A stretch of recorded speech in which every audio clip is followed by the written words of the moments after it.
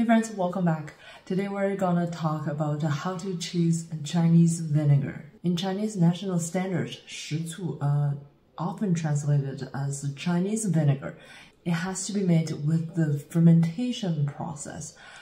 This is to differentiate from the vinegar flavored seasoning, which is made with like a different chemical compound to render this tartness flavor. The key index to measure the quality of the Chinese vinegar is the total acid number. It has to be at least over 3.5 grams per 100 milliliter. And for a vinegar to called premium quality, the total acid number has to be over 6 grams per 100 milliliter.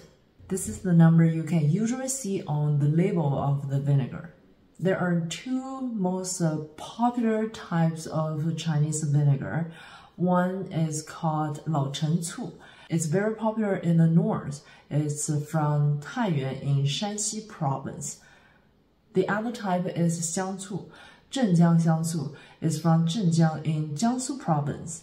Compare the two. 老陈醋would be more potent in the taste, more tart, while 镇江香醋is softer in the taste. While in the fermentation process, we put a little bit of sugar in.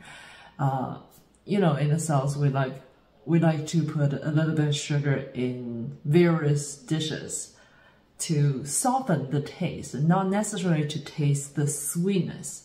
And the raw ingredients of these two types of vinegars are different. 老陈醋 is usually made with 高粱 and 麦麸, while 镇江香醋 usually made with 糯米 glutinous rice and 大米 regular rice. Chinese vinegar is a key ingredient in Chinese cooking. Every family has it. It's a very powerful tool. Obviously, it adds that tart taste to the dishes.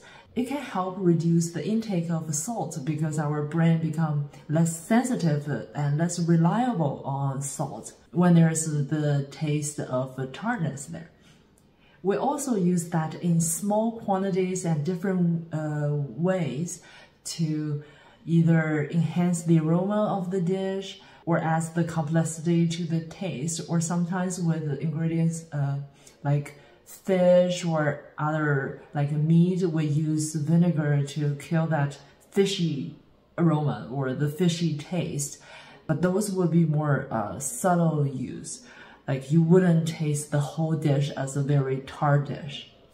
In terms of storage, Chinese vinegar itself is antibacterial, so it's totally fine to put in room temp for 6 months or a year. It should be fine. But if you really only use a little bit and it takes a long time for you to use up a bottle, I guess it's not a bad idea to put that in the fridge too.